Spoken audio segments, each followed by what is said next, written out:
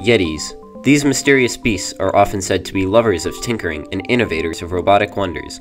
Many myths point to Charlotte, North Carolina, a massive industrial hub centered around economic trade and manufacturing, as the home of the YETI. However, all myths have a basis in fact, and you can find YETIs in places you wouldn't expect. Oh, hello. I didn't see you there. We are excited to bring you the first footage of the Charlotte, North Carolina First Zone, where YETIs have recently migrated due to habitat loss. Given any morning, YETIs will act like you or me, and can be seen at school or working on personal projects.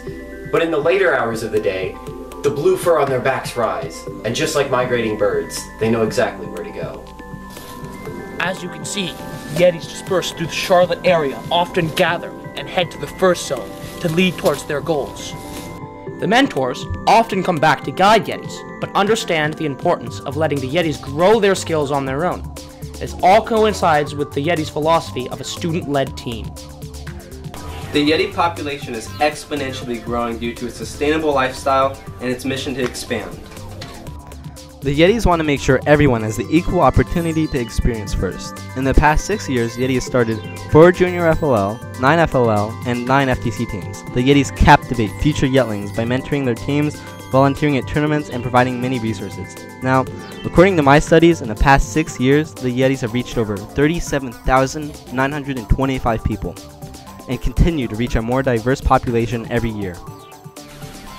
One of the YETI's most heartwarming traditions is the outreaches that they do in the community. By interacting with other diverse populations, YETIs become more aware of the world around them. At these outreach events, the YETIs lead other students, community leaders, and adults in various STEM activities.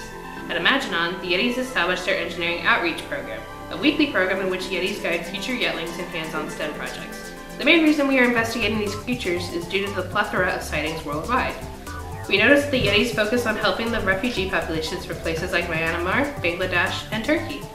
The YETIs offer their help in many ways by donating clothes, building Lego play tables, and volunteering at camps and after-school projects with Project 658. I study the pink pipeline, which is one of the most unique parts of the YETI myth.